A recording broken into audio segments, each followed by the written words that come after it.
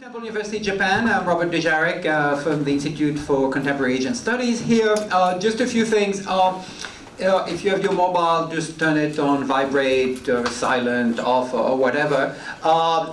Secondly, if you didn't get an invitation directly from us, give us your business card and we'll put you on our email list. And also, if you want to continue to enjoy great programs, you can contribute to our ballot box. You can show where our ballot box is, where you can put cash, not ballots, because as I always like to point out, we're not a democracy, so, but do contribute. We're extremely happy to have Michael Cucek with us. He is one of the leading political commentators on Japan, on Japanese politics. Many of you are familiar with his blog, and if you're not, you should. He has been in Japan for a few years? Since '94. Since 94, 18 or 19? Okay.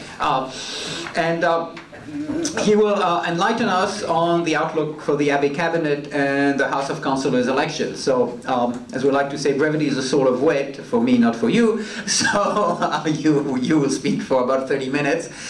So the floor is yours, without further ado. Thank you again, Michael.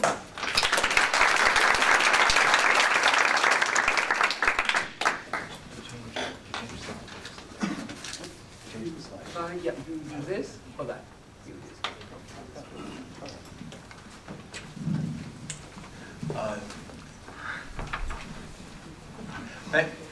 Thank you very much. It's a great pleasure to be here at Temple University. I've been to many of the programs. This is the first time, however, I'll be giving one. It's a great honor, and I'd like to thank the faculty and staff here for all their help. I see a lot of friendly faces, people I know, and it's good to see you. And there are a lot of friendly faces of people I don't know, and it's good to see you. And if there are any of my enemies out there, I'm a Catholic, so it's good to see you too. The topic tonight is the Abe cabinet and the House of Councillors election that we have coming up this July. About 2.5 months ago, Robert, well not 2.5, 2 months ago, Robert wrote me an email and said, why don't you give a talk here at Temple? And I said, okay. And well, what am I going to talk about?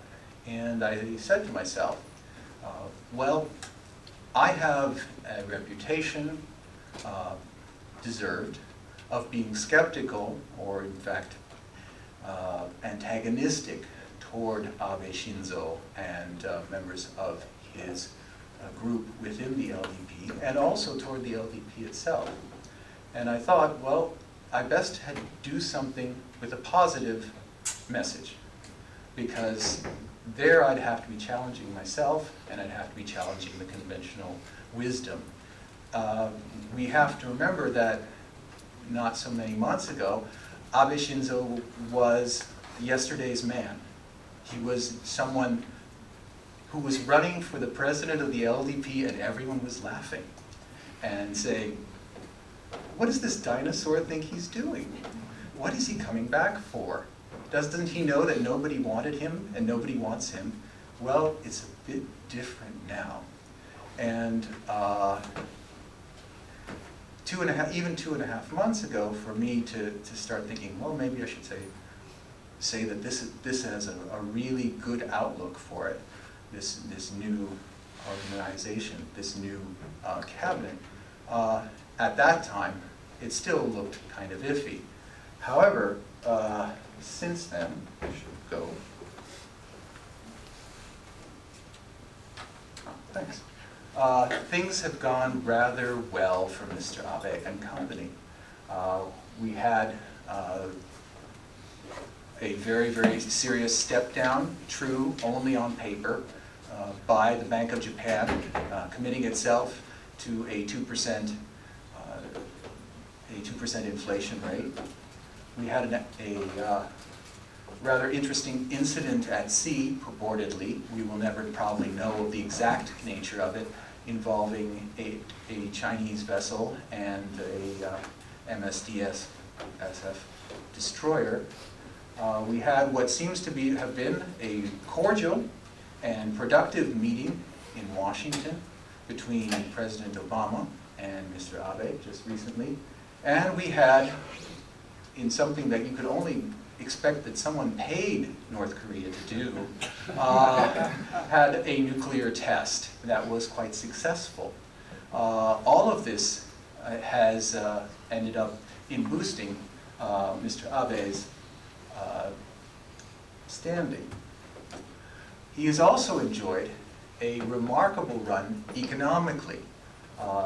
Everyone has probably seen this kind of image. The blue is the actual numbers and the red and green are the trend lines. But in terms of market response to the arrival of the Abe cabinet, Mr. Abe cannot in any way complain and indeed must be laughing every day about it. And in terms of the conversion factor between the yen and the US dollar, the US dollar is doing exactly what it's supposed to be. It's getting stronger and stronger and stronger vis-a-vis the yen. Again, this is all something that a few months ago no one could see coming. In addition, Mr. Abe seems to have been able to get his way regarding major appointments. We have just today the nomination of Kuroda Haruhiko as the new Bank of Japan governor. And this seems to be, rather than, very unlike what happened 5 years ago with the Shirakawa appointment, this is going to just sail right through, it seems, the House of Representatives and the House of Councilors, despite the fact that the LDP and its ally, the new Komeito, do not formally control the House of Councilors. Nevertheless, this appointment, which was very carefully stage managed, if I may add, this was not, Mr. Kuroda is our man, Mr. Kuroda is going to be the new Bank of Japan governor. We saw a very deft and very able lifting up of certain candidates. First, let's say Takenaka Hazel, or then former Vice Finance Minister Muto as candidates, and watching them get shot down. And then it seemed that this man, whom I identified as the candidate back in December, seems to be the consensus. This kind of stage managing of appointments was not visible and did not exist when Abe was the Prime Minister or his success during the times of his successors. This was a very skillful, politically skillful appointment. I'm very glad that Mr. Dujarric asked me to do this presentation at the end of February. Our first plan was to do this in January, then the date slipped, and then it was mid-February, and now it's the very last day of February. And I am grateful because so much has happened in this short amount of time that has reversed or completely stunned everyone. And for me, this development of just this week is the most stunning of all. The passage of the supplementary budget. The new Komeito and the LDP do not control the House of Councilors. Nominally, there is no way that this budget would have passed through the House of Councilors. It should have gone to a supermajority in the House of Representatives.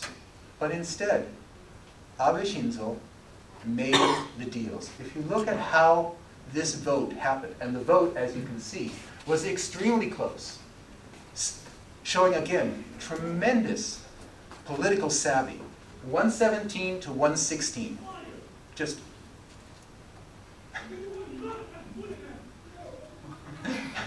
okay. I agree, whatever it was. If we look at how that victory was cobbled together, which a victory that was purely symbolic, true, but nevertheless was beautiful television. We had the LDP, the new Komeito, the Restoration Party, a defector from the DPJ, who had defected from the DPJ just a few days before in the first defection, Midori no Kaze, and independents voting for it. Presumably, and what they thought was a strong and impregnable defense voting against it, and some abstentions. And it all worked out so that there was just one vote difference. This, again, is a dramatic and very, very interesting cobbling together of political forces that one would not have expected from Abe just a few months ago. Or at least if one had looked at how Abe had performed in 2006, 2007, that they would be able to put together not only cutting a deal, but also cutting a deal that blows up other parties. The People's New Party, the PNP, it no longer exists as of yesterday. The vote happened. These two gentlemen voted for the bill, and the party completely evaporated.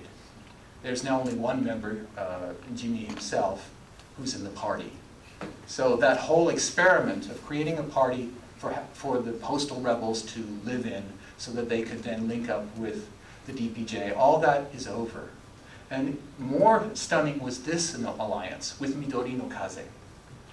If you had told me in December that Tanioka Kuriko would be taking a telephone call from Abe, and Abe assuring her that she and her people are going to be taken care of, I would have laughed.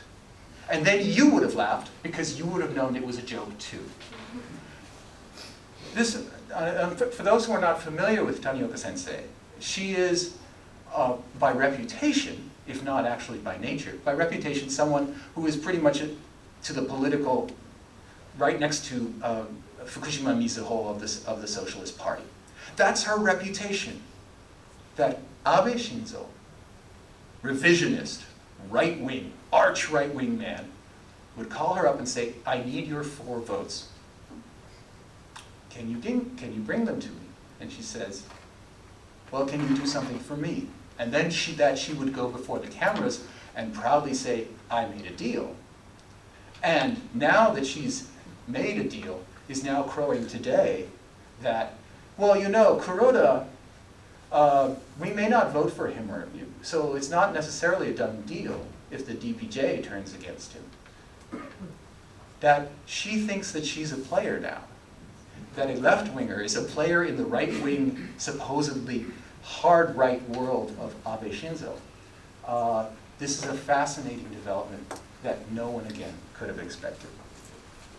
And then this. What the heck is going on here? This is from the Sankei Shimbun. It's their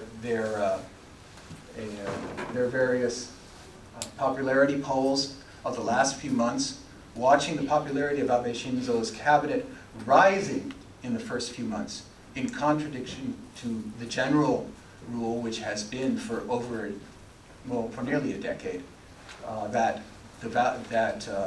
prime ministers start strong and then they decay. Here, a prime minister started with a mediocre, well, we're sort of hopeful and we're sort of not view, and suddenly rising time and time again, higher and higher. Of course, Abe Shinzo has been helped in this. He's been helped by things that he couldn't control necessarily, such as the markets and their rises. He certainly could not control the behavior of the Chinese government and Chinese activists and all kinds of other people. But nevertheless, he has benefited, and he and his cabinet have benefited. Now, in terms of the House of Councilors election, what are we going to be looking for? Well, this is again from the Sankei Shimbun, so Sankei Shimbun polls tend to have a bias toward, strangely toward Hashimoto and Ishihara's Restoration Party that other polls don't have. But nevertheless, this is the most recent and most interesting poll in terms of which party do you intend to vote for in the House of Councilors proportional vote. If you can't read it, I'm sorry, I'll read out the numbers. The LDP tops out at 43% of voters, of respondents. Hashimoto, Ishihara, Shintaro's JRA, JRP, depending how you talk about it, 13%. The DPJ, 7.6%. And then the minor parties, New Komeito, whom, as we know, their supporters never really actually tell exactly who they're voting for. Your party at 5.2%, it seems to still have legs, something that's amazing to me. And then the smaller parties fading off into the darkness. Now, with 43%, which is a level that has not been seen in a very, very long time, the LDP is set up, at least in the proportional vote, to sweep the table all the way across the country, with the Japan Restoration Party picking up a few seats here and there, and the DPJ getting a very small number. This is going to be especially damaging for the DPJ because it is defending so many seats. In this upcoming election cycle, the DPJ is going to try to protect 15 proportional seats, but more painful, 30 district seats. There is no way that they'll hold on to even 10. Their total in play is 45, and that's going to be a big chunk of their power. These numbers, I have asterisks on them. These are the numbers before the current defections of 2 DPJ members are factored in. The LDP, by contrast, has some low numbers, which means it has a lot of room upstairs to pick up seats whenever the election happens. New Komeito will defend its position. Your party will probably pick up seats from the DPJ. Life will probably lose most of, if not all of its seats, and the communists will stay the same. The socialists may get wiped out, may stay the same. And then down here, this is their current totals for Hashimoto and Ishihara's JRP, JRA. This will obviously go up, but not by much. The LDP is so dominant currently in the polls that the chances for the JRA and JRP to somehow revive their popularity, which was quite significant in the December 16 election, that's almost assuredly not going to happen, and I'll say why in a moment. What could go wrong for Abe and the cabinet? Okay. First, a reversal of market sentiment. Okay. Abe's support rate has been flying upward based almost entirely, or at least with a lot of juice from the stock markets. And they still have a long way to go. This is the rise so far down here, and just look where we were in 2008. So there's a lot of room, again, upstairs for Abe and company to keep riding this wave of good feelings. My own personal view is, of course, that this is not based on any sense of value of Japanese companies, but instead is merely the result of monetary expansion. But nevertheless, it is playing very well with the public. The problem is I don't know if you can see it. I'm sorry, it's maybe too dim. This is the mother's market. This is the very, very volatile market involving entrepreneurial companies that's run by the TSE. It has already peaked out in January, so that we had a hyperbolic rise in the stock market that then had a big crash immediately after January and is again now creeping up back to its level. All the markets can do this, and there is still a few more months until the election, so that there could be a significant reversal in market sentiment, and that could play badly for the cabinet. Scandals. Scandals sank the first Abe cabinet. First, the water purifier scandal of Matsuoka, the pension records scandals, where 50 million pension records were misplaced. These are things that erupt and can debilitate a cabinet. I don't think this is going to be significant for two reasons. One, we've already had a scandal. You may have missed it. One of the members of the government had a woman problem. Instead of the situation where we had in 2006, 2007, for example, with Matsuoka, whose problems were dragged out and became the subject of deeply humiliating, eventually he committed suicide, actions in the Diet. We don't even know what the scandal was in this gentleman's case, and he's gone. It was dealt with like that and taken out before it became even a subject of conversation. The second interesting thing is this cabinet seems to be bulletproof. Since this cabinet has been formed, Aso Taro, the finance minister, has made it practically a weekly activity to come up with something crazy to say. We had the Italians spend money like it's water thing. All these very funny, oh, please hurry up and die. That was a good one. For the poor, that was only for poor people, of course.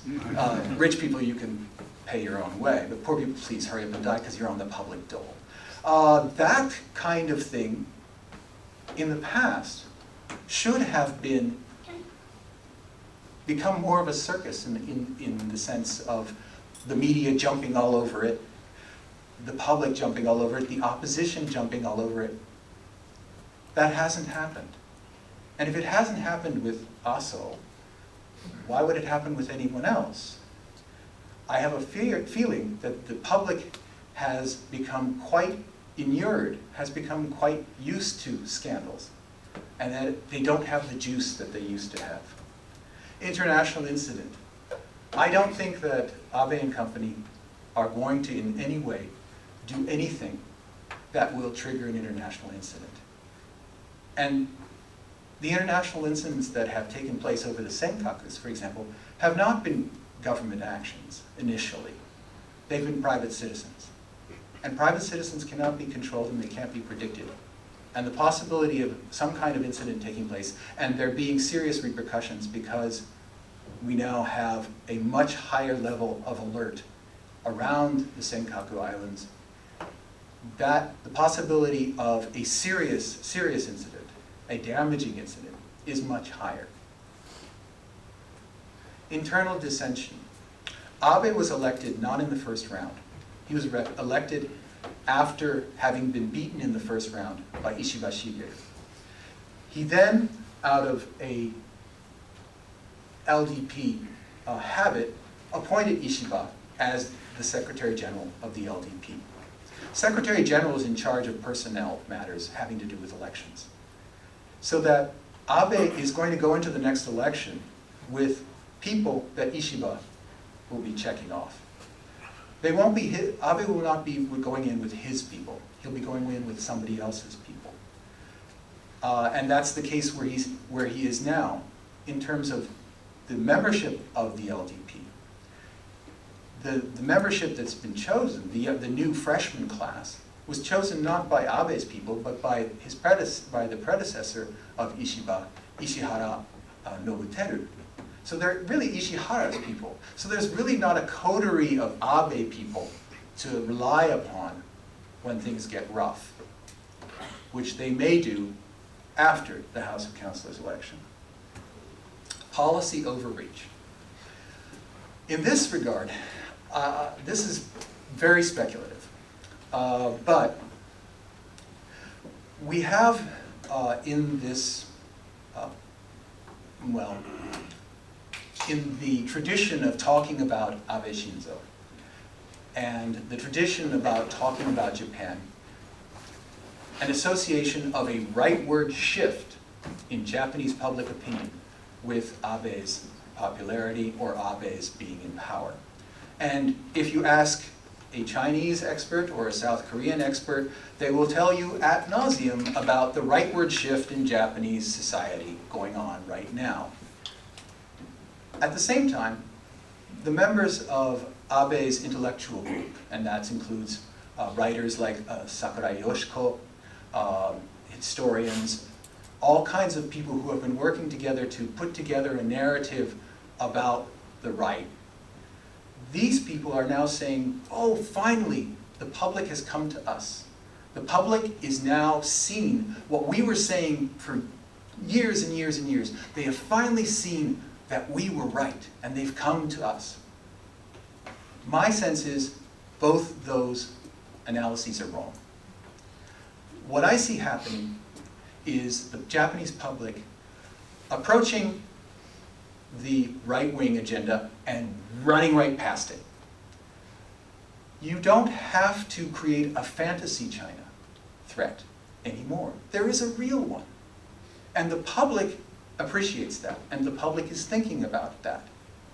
The right for many, many years, the fantabulous revisionist right, wanted to revise the Constitution, revise the history books, revise everything, so that people would wake up and see this new world that is so threatening. But the people, in my opinion, have woken up without all that, without the fantasy stories, without the fantasy China.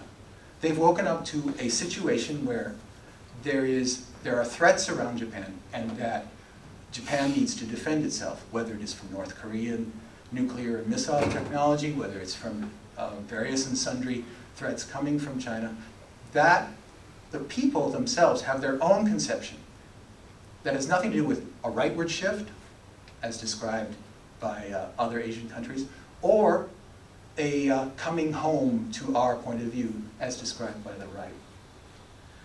The question is once the House of Councilors election is over, will Abe and his followers, persons like Education Minister Shimomura Hakabun, will they suddenly shift, or try at least to shift, the discussion from this very moderate path that they're taking right now to a radical path of reviving the pre-1945 glory of Japan? And if you think that that's some kind of story that I'm telling, please read the last 3 sentences of Abe Shinzo's new book, Toward a New Japan. He tells you in exactly those words, this is not just a taking back of Japan from the Democratic Party's control. This is a taking back of Japan from the grip of post-war history.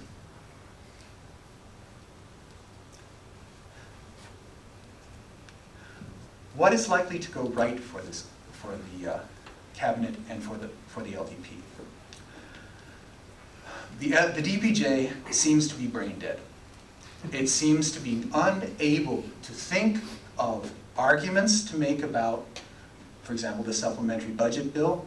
All it talked about in all the speeches was public works are bad. The public has gone beyond that conversation. The public sees fiscal stimulus as being something that has a mixture of different things in it, and public works is part of it. Public works is bad is from Koizumi Junichiro's time. It's from the DPJ of the 1990s. Why haven't you changed your story, is the way most voters must be thinking about the DPJ, and certainly the way the media has been portraying the DPJ, very negatively. A bypass JRA, JRP. The great charm of Hashimoto Ishihara's party in the last election was its ability to be the non-LDP anti-DPJ vote. This was crucial, I think, to its ability to attract what was an extraordinary number of votes for a brand new party. If you look at the total votes, it absolutely stomped the DPJ in the proportional vote and did a very good fraction of what the LDP, an established party, did. Unfortunately for this new party, its issues are being torn away from it left and right by the LDP. Abe Shinzo is a credible right-wing force. He has a long history of revisionist and right-wing activities under his belt. Ishihara Shintaro and Hashimoto Toru cannot compete in Abe's league. They are not comparable. Ishihara has been sitting out being governor of Tokyo, annoying the people who work at Tsukiji for a long time. And Hashimoto is a TV personality and enjoys being on television a lot. But in terms of running things, he's been popping around, and he's not going to be in charge or running for office in this upcoming election. The LDP is stealing the issues, is stealing the image, as we saw in the slide some time back, with the 43% popularity, or the 43% of those wishing to vote will vote for the LDP. They are chiseling away at this new party's support.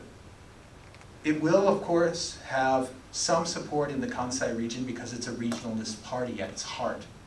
But I don't think that we'll see anything like this ever again, where it is within a reasonable distance of the LDP. I'm sure that in the upcoming vote, the LDP will simply waltz away from everyone else. A proper policy mix. What do I mean by that? Abe Shinzo and his group represent a conservative government. Well, it's the LDP, all right. And yet, if you look at the situation here and compare it to the situations in the countries around the world, here a conservative government has the kind of economic policies that has people like Paul Krugman, a man whose blog's name is Conscience of a Liberal, absolutely slavering with joy.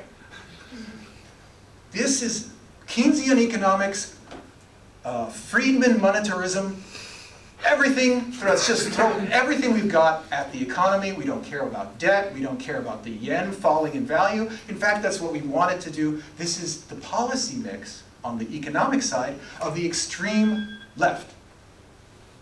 At the same time, they can play on fears of change in the power structure of East Asia and have a credible argument and a credible record to run on in terms of their conservatism.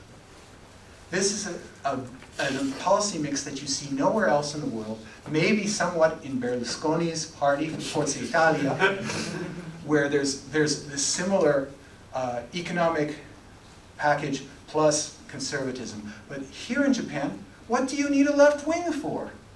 What do you need a DPJ for? The DPJ, in fact, does what conservative parties do everywhere else. Advocate contractionary economics, cutting of government spending, trying to balance the budget. Here we have a mixture found nowhere else that seems to be extremely popular. Whether it's tenable, whether it's something that can last, that's another question altogether. But this whole policy mix is about the House of Councilors election and winning the House of Councilors election. Finally, my final point is about the third way. In December, I was asked by the Economist Group to participate in a panel discussion about this was on December the 14th, 2 days before the election. And I asked about Abe Shinzo a question. And that question was, which month in 2007 did he learn from? Was it July of 2007, when the LDP went to ignominious defeat in the House of Councilors election from an electorate that was sick of the scandals, sick of the way that the Abe cabinet had comported itself, and also the LDP and the new Komeito inside the Diet simply passing everything, using their majorities, and stomping on every kind of decency in the process. The Republic responded by an extraordinary and unexpected no to the LDP and the Abe administration. Or did Abe learn from August, that next month, when he didn't go to Yasukuni Shrine? And it was a very interesting situation. I don't know if you remember it. But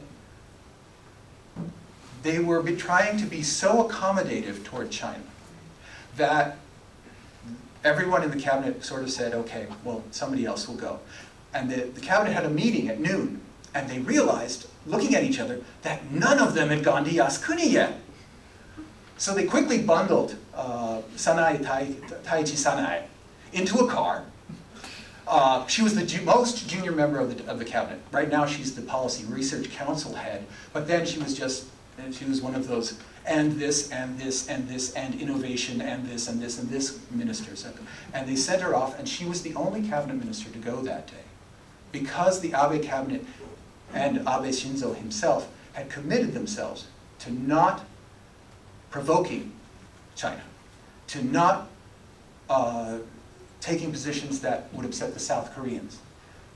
My feeling was that he hated that. And we have yet to hear about what he's going to do on August the 15th of this year. We don't know. And whenever we ask, he says, well, you know, that's something to be decided. My feeling is that given that he had a major breakdown the next month, that he really thinks that he has to be true to himself, that he has to be who he is after the House of Councilors election.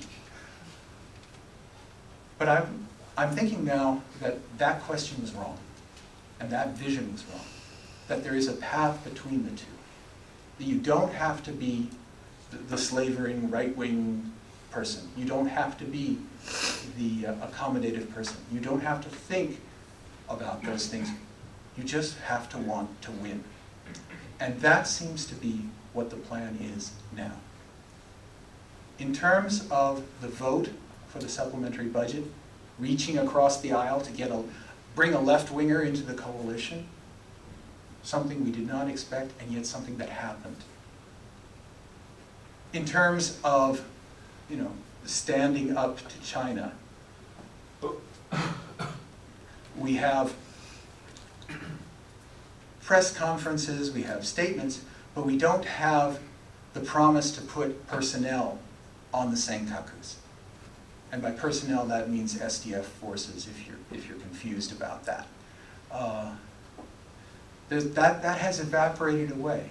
And instead, what we have is a third possibility, where the LDP is being very, very accommodative, very kind and helpful, and at the same time, Abe Shinzo and company are holding on to their cards and waiting for a better time, rather than rushing forward and going into a right-wing, if you want to call it right-wing, or revisionist revolution, which was certainly what was the case in 2006, 2007.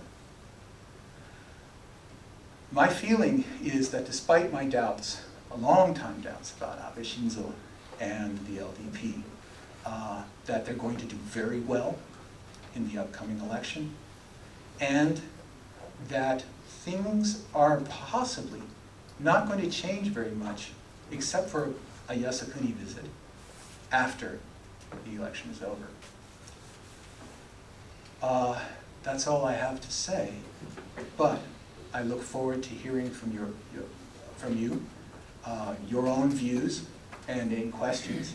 I only ask that if you do have a point, please be brief. There are a lot of people here and a lot of really, really smart folks who have a lot of intelligent things to say, and I'd like to hear from them.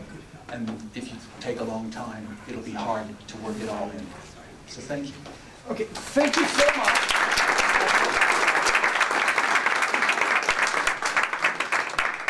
We promised you a qualitatively and quantitatively large audience. As you can see, we have delivered.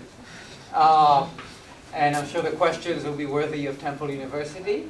So speak out or hold your peace forever. I always like to point out to our speakers that we have a very dynamic group that always likes to ask tough questions. So who wants to take the lead? If not, I will find a volunteer. Can we get a microphone? Yeah, Siegfried and then here. So. Siegfried, you freelance. Yeah, if you could please say your name, and if you have an affiliation, if you don't, that's entirely fine. If you have an affiliation, please shout it out. So Siegfried Niedl, freelancer from Germany. What will happen if Abe will try, or the government will try to restart nuclear power plants?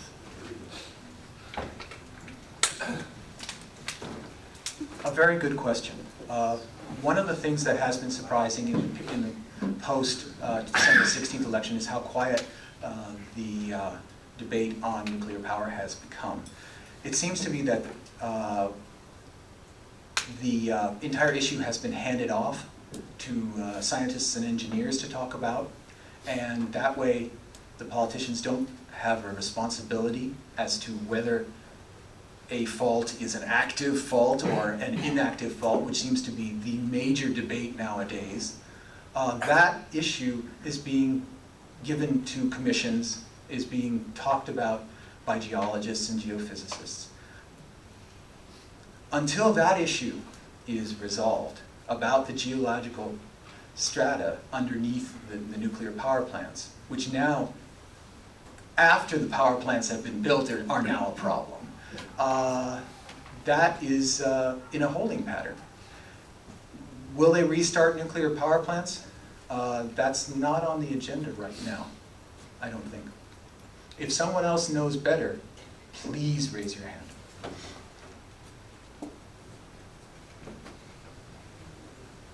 Hi, my name is Kai Katowicz. I don't have an affiliation. When I read about Abe's policies, I was kind of surprised, or I guess maybe not surprised, but yeah, building bridges to nowhere. How many more tetrapods do we need, and all that kind of garbage that just has been repeated since the end of the war. But so I thought, oh, okay, this is not so good. But then I read the Krugman, I read Krugman just like you mentioned, and so yeah, I guess that makes sense too. And then you bring up how tenable, is his policy for rebuilding or economic policy actually tenable? And I mean, that's the question I have for you, I suppose. I'd like to hear more about is, does it make sense? Is it sustainable? Is it responsible? Yeah, is it realistic? I'd be interested. Thanks. There is a school of thought that says it doesn't matter what happens to people who hold bonds. They're going to be soaked no matter what. And, so, get it over with soon. That is something that I, at my age, worry about, and I'm sure persons who are older say, what, you're going to erode the value of savings, you're going to erode the value of the holdings of pension funds, you're going to erode the value of the holdings of banks. That's the goal, that's the plan. I want out, but the people of Japan are in. They're in completely, and they don't have much choice in the matter. Is it the right policy to debase the currency? Is it the right policy to destroy the value of bonds? If you're a bondholder, yes, it is. And unfortunately, a lot of people are, and in fact, most of the financial institutions are.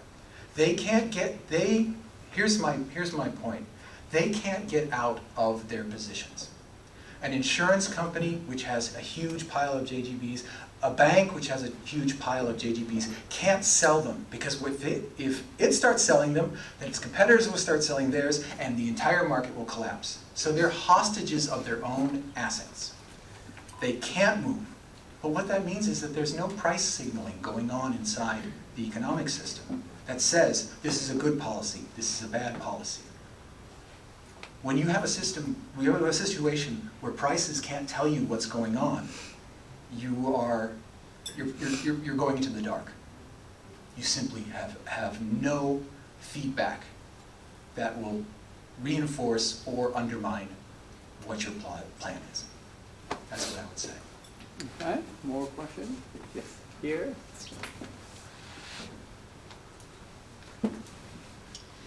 Freedom, I'm a translator. There has recently started to be talk of price increases resulting from currency fluctuation. What is the potential for backlash there?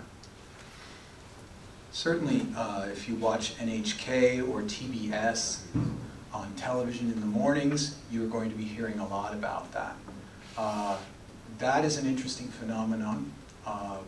It's a bit of a step outward for NHK, which of course is government broadcasting, for it to go out and say, well, you know, prices of gasoline are going up, is something that shows that there is a serious possibility of there being an undermining of the government's plan, when normally NHK doesn't move unless it has a pretty good sense that everybody's going in that direction, that everybody can understand this. However, at the same time, we have this dissonance about equities prices are going up. Things are getting better. So to what extent those two different messages cancel each other out, that's going to be something that we'll be seeing, which is why a reversal of market sentiment, as I talked about, would be rather difficult to overcome. They have the numbers in the government to pass any legislation. Let's be serious about that. They have a supermajority in the House of Representatives.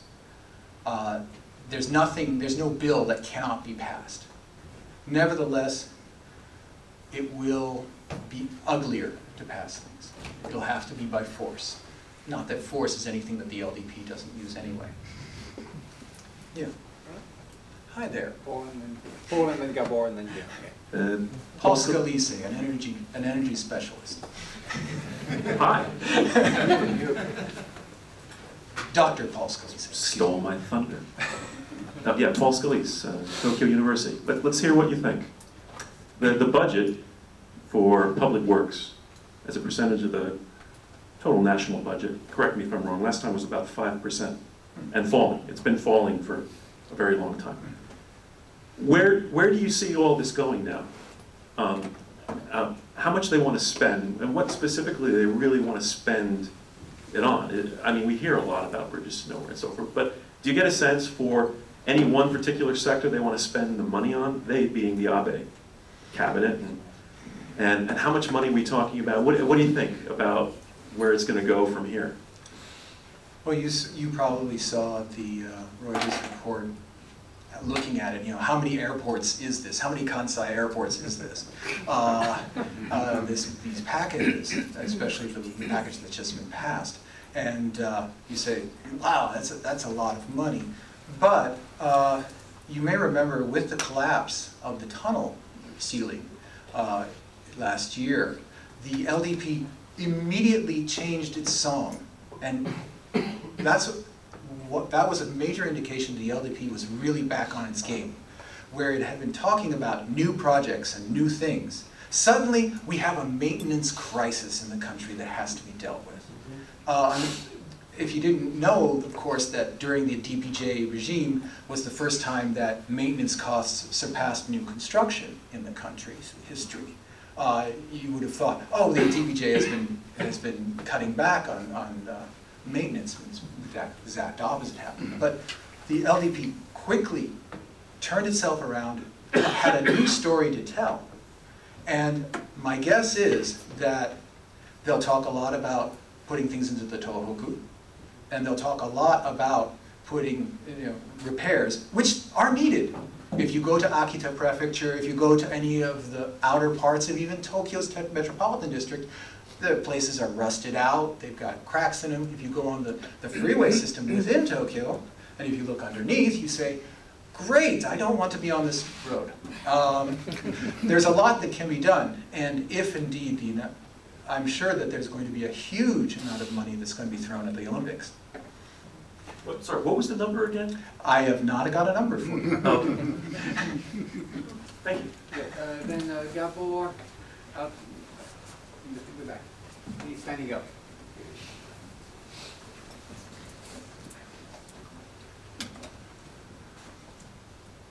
Thank you. My name is Gabor Sheplin from Hungary. You know me. I have two questions and one remark. One question is, you explained this sudden upswing in the stock exchange, the Nikkei index, and the exchange rate by the easy monetary policy. But I think, in fact, the monetary policy has been quite accommodative. Even before, the prime rate has been 0 for a long while. There was a very robust asset purchase program by the BOJ even under EPJ governments. So maybe shouldn't there be another explanation for this sudden change in the market mood? Maybe some, I'm thinking of, it should be some psychological effect. And my other question is the easy one. What happened to his stomachache? Is it gone, or is it going to come back, or maybe after July? And just to remark what you said on the JGB market is, I completely agree. It's perfectly right. I forgot the percentage that the total JGB amount, how much the financial sector is holding, which should be probably over 1%. So they are trapped prisoners of this whole situation. Okay. In terms of the internal bleeding that he now says was the reason why he quit, but on the day that he did quit, never mentioned even once during a long press conference where he had took questions back and forth about why he was quitting, never once talked about his health. He says he's got a new medication and it takes care of the problem. You know, we've never seen his medical records and we never will. And because of Japan's the privacy laws, we'll never find out what happened really in September of 2007. Because I don't know if you're aware of the privacy laws. It's not only illegal to tell things about people that are not true, it's illegal to tell things about them that are true. These are often the worst for a lot of politicians. If I tell you something that you didn't know before about, let's say, Mr. Dujari, he has the full right to sue me, even if it's true and I have documents proving it. And it is illegal for me to reveal a secret that is true. Article 4.2 of the Penal Code. It's a woman problem. Now, in terms of your first question, which you have to say, just give me what it was, because I have the memory of a flea. Monetary policy was loose even. Oh yes, the loose issue. Readers of my blog will know that this is my way I look at it. I see it as the greater idiot theory. Somebody else is going to pay more for this share of stock than I have paid for it. Because there's a whole bunch of dumb money that's going to come, not only from the monetary loosening, but a lot of people saying, Japan is back! Japan is back! I better invest. What can I buy? And the smart money has already gotten in. We saw in the arc of the mother's market. The smart money has already bid up the prices so that when the dumb money arrives, it says, what can I get? And they say, here.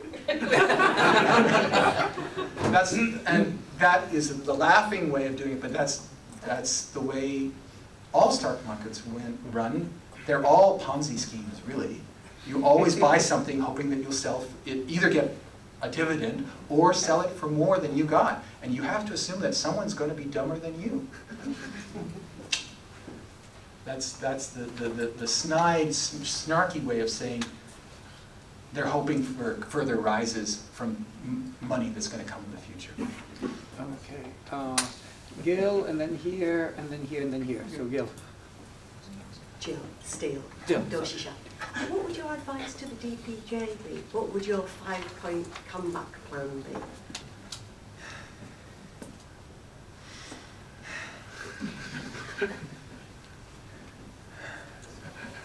3-point comeback plan. How about just one?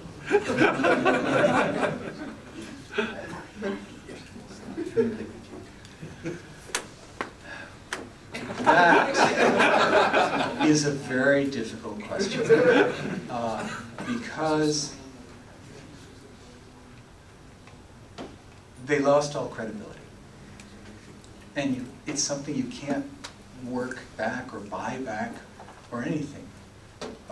When NODA gave up the last card that the DPJ had, which was redistricting the House of Representatives districts so that they would be more equal than they are now. That was the last thing the DPJ had, the one thing that they could still snap out at the LDP. He gave it away. He threw it away, and the LDP got, oh, we're going to cut 5 seats and we'll let the commission redraw a few boundaries.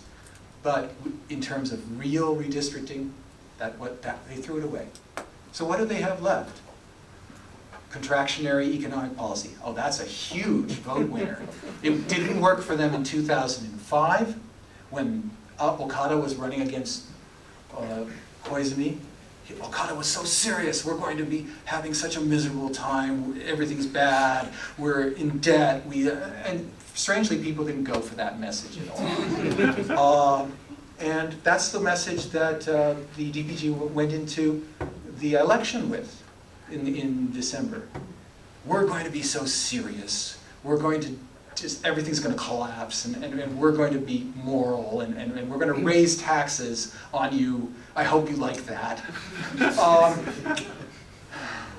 I don't know what to do with a party that's in a hole as big as that.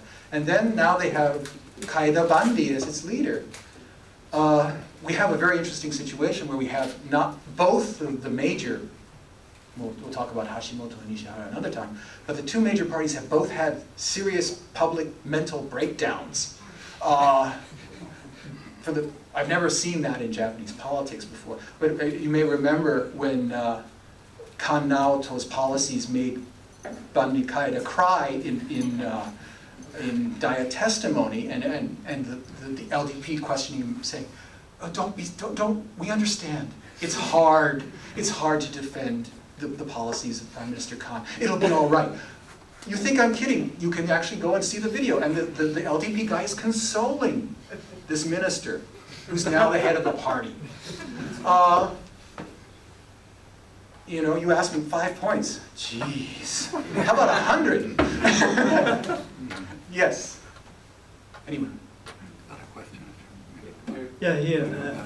Christoph Neidert, I'm the correspondent of Süddeutsche Zeitung here. Yeah. And I've been here for 11 years. So I totally agree what you said about the stock market, and the dumbest money is of course the foreign money, which moves the money from abroad, which moves the stock market. But thinking of that, I'm somewhat surprised that you think the stock market, the Nikkei, influences the voter sentiment so much. I have covered many elections here.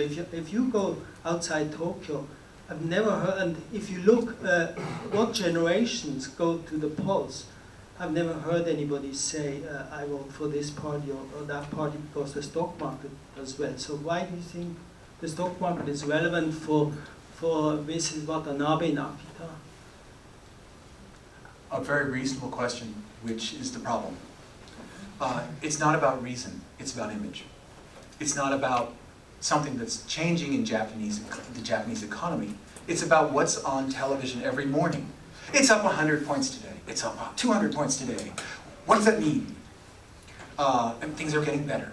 And it's just a message that is not something that the Abe cabinet itself controls, but nevertheless is supporting an image of things are getting better. Not based on structural change. People aren't investing in the stock market because they know now if they invest in a company that they can take control and take money that's being held in bank accounts and actually returning to the stockholders. That dream that's never come true in Japanese investing. That's not on the table. Are we seeing a vast expansion of the Japanese domestic market with all these new consumers who are going to be buying all this new stuff made by these Japanese companies? No, that's not the story. What's the story then? You're right, the dumb money coming in. But nevertheless, it creates this beautiful image of an economy taking off. That's the reason why I say it supports the message of the LDP. And the LDP is talking about it. You say, look at what we've done. Look at how much we've destroyed the value of the yen. Well, they don't put it in those terms. They say we're fighting deflation. We're improving the profits of exporters. But and the funny thing is, and this is what I find fascinating, is that the government actually hasn't done a thing yet. It's all based on sentiment. The 2% inflation target, Shirakawa agreed to, we'll make a change in our behavior in 2014. We're not going to do anything different this year. Oh, a few things, but we're going to make the change next year. Or, in the case of the fiscal stimulus package, nothing has been started. There's no money going into the economy. Nothing has been planned out. The size of the package has been decided by the vote, but nothing has happened. And yet we have this beautiful morning report every day. Things are getting happier and brighter every day. And this is the case with every government I've ever seen. I watched Bill Clinton do fabulously because the stock market just kept going up and up and up. He wasn't in charge of it, but it made him look good, and he was more popular when he finished than when he started. That's not hard when values of things are going up, no matter if there's eventually a crash. Stephen Harner. I'm a businessman, but I also write a blog called Wither Japan and Forbes.com. I'm very interested in policy making and the influence of factions and factional leaders within the LDP. And in the cabinet, the real power and influence of Aso and Ishiba and who else? I mean, who are the real movers and shakers? I mean, power brokers and those really wielding power, apart from Abe, or even maybe relatively greater than Abe within the party. The cabinet was created out of friends of Abe, which was the same as what happened in 2007, and the heads of factions. We have Tanigaki at the Ministry of Justice. We have Aso. We have, as vice president of the LDP, we have Komura Masahiko, who is also a faction leader. This knitting together of friends of Abe and faction leaders is probably one of the reasons why the governance has been so stable for these first few weeks and months. That, and having been in the opposition for 3 years, has made the LDP's internal politics much more quiet. It's bad being in the opposition. No one comes to see you. And they don't want to go there anymore. And if they tear each other apart over factional issues, that's going to be a problem. Where I don't see factions as being the Cesara, the dividing line. I see TPP as being the dividing line. That's going to be an interesting one. Abe's got a lot of momentum on TPP coming out of the summit in Washington, and it's sort of become what he has to do in order to please Washington. But so many of the LDP members are dead set against it, and not just going up to the House of Councilors election where we have to win the agricultural vote. It's beyond that. It's the way that TPP and other trade agreements would undo relationships between all these different entities. That, for them, is too much change, too much stress on the system. So factions, no. I see the division along free trade or the continuation of tariff and protection. Let's move forward TPP. Do you think TPP has a potential to really break the Abe coalition? I mean, How can we finesse this? That's the thing. The agreement that was worked out is that Japan can enter into the TPP negotiations without having to commit to tariff reduction all over. And yeah, fine. But if you ask the originators, the small countries of the Pacific that originated the TPP, what the TPP is about, they say, eliminating tariffs. That's what it is. That's what the job is. You know, that's the reason why we're having this agreement for the first place. So we have a fudge that's going to get us through the next few months, but there's going to be a collision, and there'll be a time to fish and cut bait, you know. So at that point, my guess is that Japan will opt out.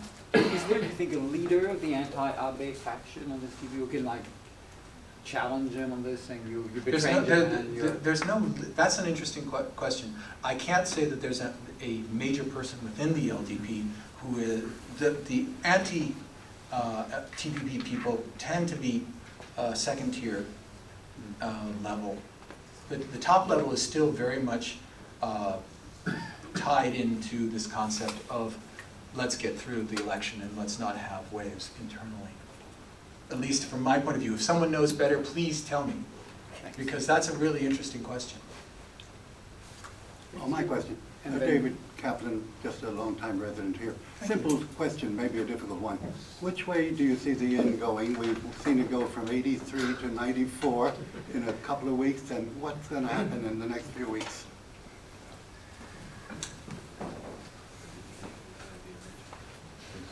That's right. Someone is over here whispering. Where are interest rates going?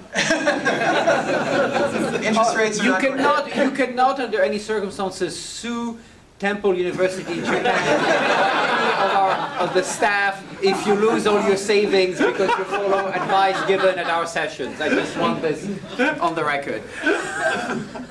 Thanks for the clarification. Okay. Economic theory would tell you that if you debase the currency, then the currency will fall at relative other currencies. However, as the person over here was whispering, if I knew, I would have already made the investment and I'd be cleaning up. Obviously I don't know. I'm obviously not smart enough to even try to guess, and I'm smart, but I am smart enough to not try. Let me follow up, even though you're not going to try, what's interesting is that obviously Japan is an exporter, but exports as a percent of GDP are relatively low in Japan. About 16%. If you compare it, I mean, say, Switzerland has had a major problem with the euro, but for them that's life and death, because Switzerland's a very small open economy.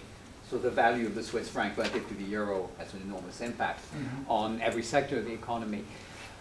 Do you think that both Japanese investors, Japanese journalists, observers in Japan are still too focused maybe on the currency and not on other issues? In other words, not realizing for a lot of Japanese multinationals that produce overseas and sell overseas, that's not essential.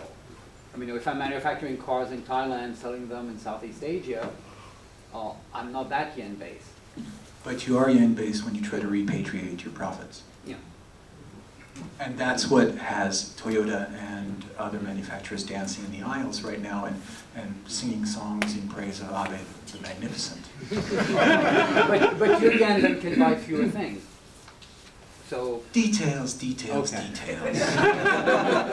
Because to me it seems there's a slight disconnect between the bigger picture and the focus on the currency. Well, certainly Japan's energy bill is going through the roof. That man over there, with the funny man over there, I can tell you all about it. We've had him lecture so many times. But we hope he'll be back soon. My name is Sato. I'm a businessman, small business owner.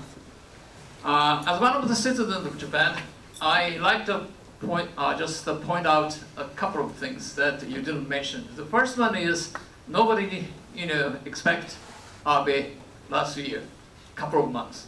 I did, and so many other businessmen already talked about the possibility either Abe or somebody else.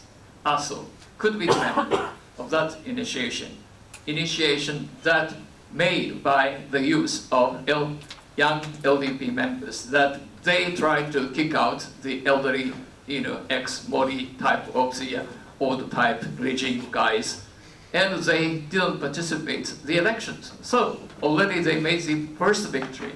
And also the good contrast with DPJ policies and the realization of the policies, and the result are always compared by the new LDP. So that LDP, whenever they talk about the old result made by the DPJ, they are backed up. That people's expectation, Japan now is far better than DPJ era. And I'm looking forward to see the landslide victory of LDP for the stability of Japan to the future in in July. And the other thing that I could say is Abe has organized a very good regime. In other words, little number of idiots are there, while the ex-regime, DPJ, I could count 10 or 12. These guys and ladies, women, politicians are not seen in the current regime, which is a good sign, and also Abe educated well in his back history that say nothing is the best policy, and he keeps his promise not to say anything against the provocative actions, which is the first history in LDP's, let's say, 50 years one, since 1940 or the 1950s. So I admire Abe, and he's a good hope, and I see no worries about the future of Japanese bond, because Japan doesn't create the super inflation. And 90 yen or 100 yen, no, look at the 360 yen, that's the starting point. And we already experienced 120 yen. And since 1989, I knew the age and the days of 125 to 140 yen. We could survive. So we'll be okay. Do you see this? I disagree on the bond issue, on the simple reason is that if you look at comparisons in terms of total indebtedness between Japan and other countries in the world, Japan's, for example, if you compare with the United States, the total stock of debt, and this is not just government debt, this is private debt, this is corporate debt, is about 300%, just under 300% of GDP. In Japan's case, total debt is over 600% of GDP. There is a limit to the amount of money that you can borrow even from your best friends. And in the case of Japan, everybody's borrowing from Japan. It's Japan borrowing from itself. But eventually, you're going to reach a point where someone's going to panic and say, it's not worth anything really. It's all just a dream. And when that happens, other people will be selling too, and it becomes a panic situation. There's no way to hold on to that. That's one issue. In terms of seeing Abe as a future, fine. There may have been persons who were doing that. Nevertheless, he didn't win among LDP members. He only won in the second round, and that was basically because so many LDP Diet members had been insulted by Ishiba over the years, but from his telling them that he was smarter than they were. It's true that he is, but you don't tell people that. And Ishiba won among the local chapters. He stomped everybody. But when it came to the inside Nakatacho, then Abe became the man. And it was not as, there was not this march that you were indicating of glory, that there were forces behind him and everything. It was within a very, very narrow group of people that made this decision. And it didn't reflect even the membership of the party. Let me take advantage of the chair to ask you a question following on Sato-san's question about the quality of the cabinet. What's interesting is that I think we have, you told me this, I think we have 9 members out of 20 or hereditary or something like that. How do we look at the impact of hereditary politics? I mean, how does this fit into your analysis? Because there's one thing that makes no, Japanologists always say Japan is unique for this, Japan is unique for this. In most cases, it's not unique. You can find other countries, but there are very few mature, developed democracies where you have such a high rate of second, third, fourth generation politicians in senior positions. How does this affect the system? I mean, what are your words of wisdom on heredity? I don't know about wisdom, but I can say these two things. We have a situation in Asia of extraordinary aristocracy. The only major head of state, or the two of them, that are not either the children or the grandchildren of a former leader are the president of Indonesia and the president of Taiwan. All the other leaders, just if you go through the entire region, North Korea, son and grandson. South Korea, daughter. China, son of the former vice premier. You go to the Philippines, son of a president. You go across to Malaysia, son of a premier. You go through the entire region, all the way out to India and Pakistan, and all that. Everything is a family. So that issue is something that is trans-Asian. It's not unique to Japan in any way. It's the way things happen. And most of those countries are democracies. Okay, now that's point one. The second point is, I don't know, I'd love to condemn people who are born with a silver spoon in their mouths. I'd love to do it. Because I don't come from elite stock, and I'd like to be able to say, boy, that person just was born on third base and thinks he hit a triple. But then I look at a politician like Koizumi Shinjiro, Koizumi the younger. And you look at him and you say, God, he's got it all. And he's well-spoken. He knows what to say, he knows what to do, he does all the gestures. He went to the Shimane Takeshima Day. Nobody said, boy, he's a right-wing psycho. No, that's just what he does. And I have a personal story to tell about him. I was, there's Hamza. It's the day when we went to the mountain. I remember that. Yeah.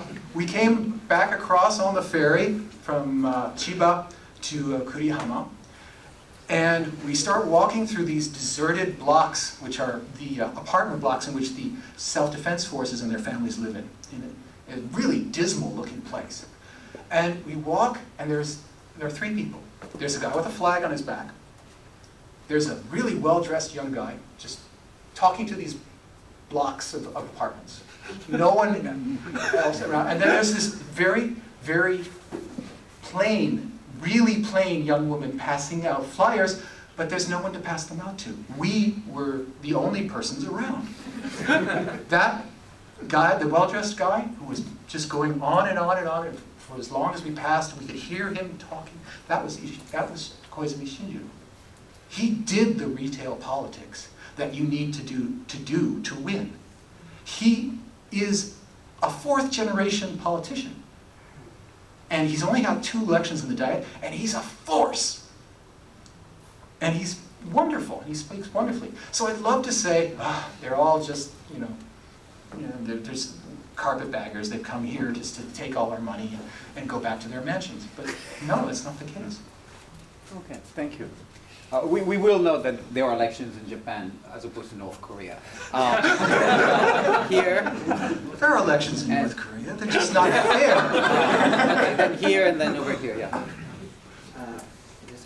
Hello? Yes. Yeah. Hi, I'm Dave, and I'm a comedian, and I aspire to learn more about the kind of things you talk about so I can make fun of it. Unfortunately, I hope my question is not too simplistic. I was really surprised, unlike Mr. Sato over there, who expected Abe to come to power. I was completely surprised because I thought, I had the feeling that the trouncing the LDP got by the DPJ in the previous election would have had some impact to sort of change the LDP's ways. But I'm kind of confused now as to whether or not the current LDP, have they changed in any way as a result of that trouncing? Or do they just kind of treat the last couple of years as some sort of just bad dream that they're trying to forget, and their goal is to get 100% back to just where they were? So if you can enlighten me, is there any impact from the trouncing they got? Have they learned anything, or is anything changed? Clearly, Abe and his followers have learned from the failure in the House of Council election in 2007. They do things differently now. But in terms of the LDP, your observation is absolutely correct.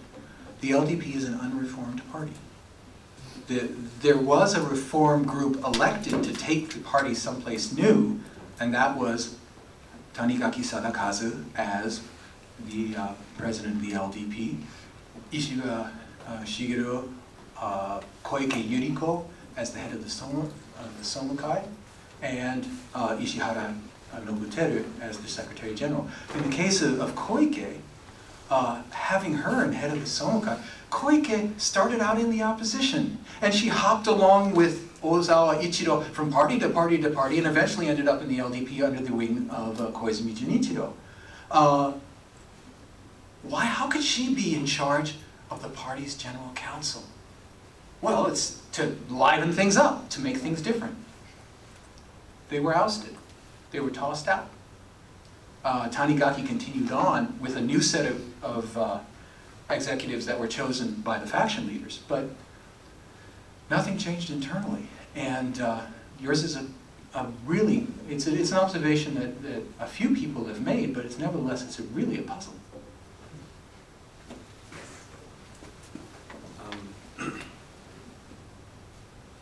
My name is Gary McCaskill, Temple University student. Great. I have a question.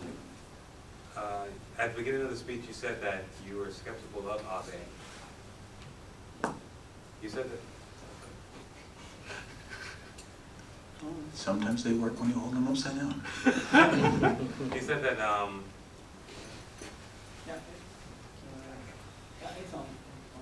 It's on. You said that that you were skeptical of Abe when you at the beginning of the speech. From the time that you began to now, are you still skeptical of Abe? And if not, I mean, have you changed your position on anything about Abe? Certainly, I have. The courting of Tanioka Kuniko is not something the old Abe would have done. I just can't see it. I'm sorry, Sato-san. I don't think he had it in him 5 years ago. He was much more dogmatic, and he was not intent on winning the election so much as justifying his grandfather's political life. That seemed to him far more important. If you read Utsukushi Kunie, it's all about his grandfather and their plans and the story of his being ousted from making this great sacrifice in terms of the U.S.-Japan security alliance. That was his dream 5 years ago. I don't think he has the same dream now. I think he likes to win. And that's something very new and very different. And it's good to want to win, because then you want to bring the people in. And you don't want to just do some action because you had promised it, but you try to figure out, okay, can I get the people along with me on this? Nevertheless, there are time bombs. His statement that he wants to release a replacement or a supplement to the Murayama statement. Oh, well, he also wants to do the Kono statement, but more importantly, to the statement that former Prime Minister, the socialist former Prime Minister gave in 1995. 95 August? 94 August, 95 August. That statement on the end of World War, of course it's 95, end of World War II, 50th anniversary. That statement of remorse, Abe has spoken out against it. He's spoken out against the Kono statement, but he's backtracked on that and now says that the Kono statement was a statement made by a chief cabinet secretary. Kono never became prime minister. He was chief cabinet secretary when he made this statement on the comfort women, that there was such a thing.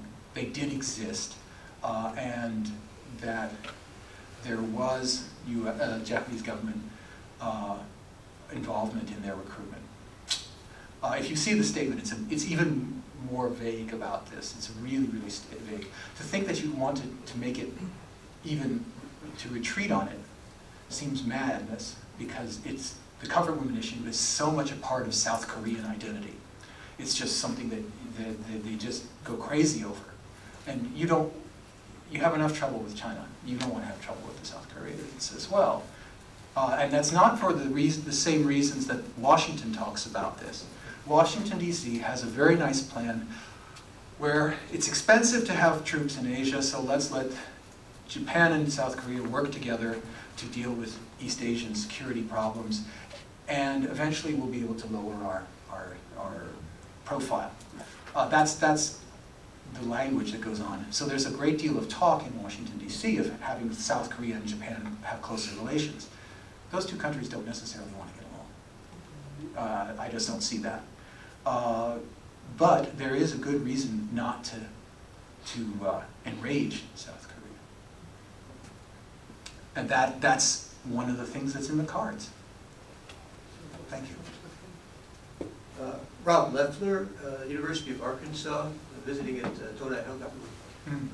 You have given us a lot of really entertaining and insightful observations, and well, thank you. One of the issues, I think, long-term issues that Japan is facing, and perhaps one of the most important, is population policy, aging problem. Too many older people being supported by too few younger ones.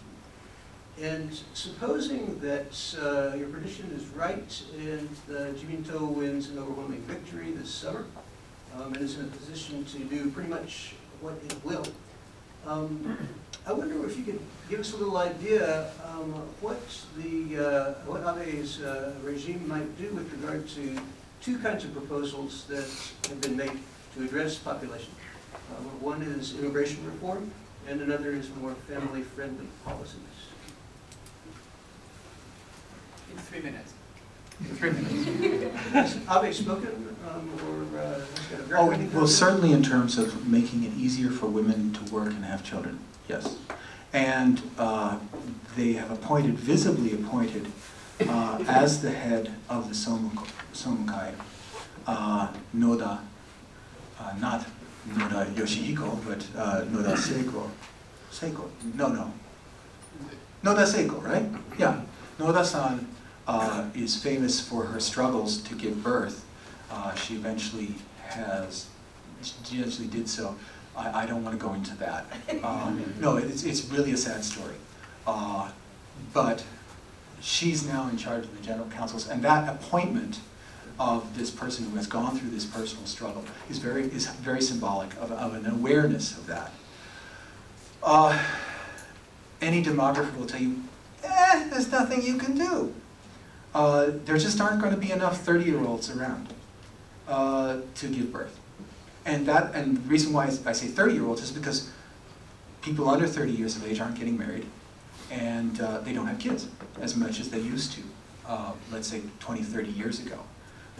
The childbearing years here in Japan start from 30, 35, and go into the 40s now. At least that's the way it is in Tokyo. And I have a post up which shows that this week, which got me in a lot of trouble with Hiroko Taguchi of the New York Times. If she's here, I'm sorry.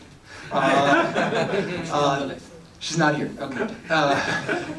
If you're a friend of Hiroko-san, I'm sorry about the word nonsense. Maybe that was a little strong. But in terms of immigration, not even there. Just who are you going to invite? The Indonesians? Well, they've tried that with the nursing program. Doesn't work out. Immigration of Brazilians. That was a brilliant one. This is, luckily we're no longer in those days, because it was assumed that since Brazilians with names like Tanigaki or names like Suzuki would be somehow easier to assimilate into Japanese culture. But they're Brazilians, for gosh sakes. This is the samba people. What are you thinking? No, but they have surnames and they have Asian features, so they'll fit in. Oh my God, you have to be crazy to think that. But that's what they were thinking. Luckily, we're not in those days anymore. So there's not a purely ethnocentric racial aspect to it. But nevertheless, who are you going to go to? My own feeling is there's going to be a lot of legal and possibly some illegal Chinese immigration. If you go around the neighborhood here on a Sunday, try to find someone working in a fast food restaurant or in a kombini whose name isn't Wang Chang or Dong. You know, you're not going to find them because here in this section of this city, on the weekends, it's a Chinese city. Okay, and that's going to probably be true more and more in the future. But it's something, of course, that if you put that out as well, this is the way it's going to go, people are suddenly going to have, there's going to be a reaction to it. It's happening, yes. Chinese are now the largest ethnic minority group in Japan. They've supplanted the Koreans. But it's not something that any government would ever talk about. Thank you very much. We promised you finished? It's 9 o'clock. Okay, you have to go home. No, I don't want to interrupt you in mid-sentence. No, we don't want to be too barbarian. But thank you very much. I promise the best. One question that arises, and I'm not going to ask you to answer. You mentioned that Abe's instincts, obviously, to go to Yasukuni, to do all these things, but his intellect tells him to do something different. And so far, he hasn't gone to Yasukuni. What I find interesting is when he was in Washington, he mentioned he welcomed the election of President Park and noted that his own grandfather had been a good friend of President Park's father. And obviously, if you're somewhat familiar with Korean history, Korean politics, you know that a Korean politician whose father was an officer in the army of Manchukuo, who liked to sing Japanese songs, and apparently was a good friend of a former member of General Tojo's cabinet. It's not something you want mentioned. I mean, it's not how you want to be introduced. But what I find interesting is that clearly he was totally unaware of it. I mean, I don't think this was a calculated trick to hurt President Park. So I think it will be worthy to see how his heart, his intellect, and his knowledge of history all combine to lead Japanese foreign policy in one way or the other. So I think that will be very interesting to follow. But I thank you again. We're extremely grateful to you.